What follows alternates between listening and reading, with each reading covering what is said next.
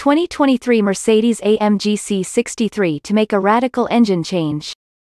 The new top version of the C-Class, expected later this year, goes from having a twin-turbo V8 to a single-turbo four-cylinder.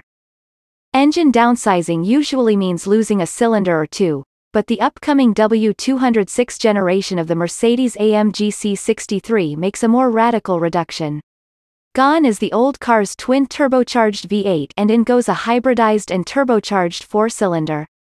But, before we all get too upset about the demise of one of our favorite engines, let's consider the reasons to be optimistic about the new one.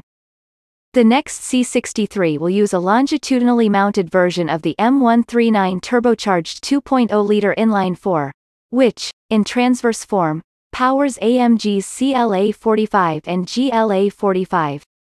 Like in its other longitudinal applications in the SL43 and C43, the C63 will have a 400-volt electric turbocharger, or e-turbo, a bit of motorsport technology transfer from MB's Formula One power plant. A small motor mounted directly onto the turbo's shaft will be able to accelerate the compressor to deliver boost before exhaust gases start to flow. AMG says it will be possible to keep the turbo spinning even when the engine is idling to ensure instant throttle response.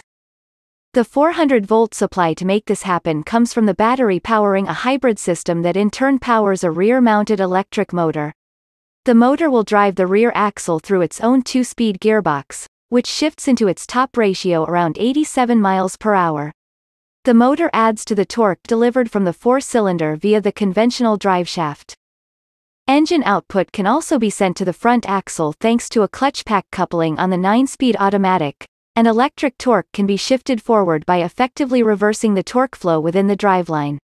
A small, think, 5.0 kilowatt-hour usable capacity or smaller battery pack sits above the rear drive unit to aid weight distribution, and it can deliver 201 horsepower for up to 10 seconds at a time.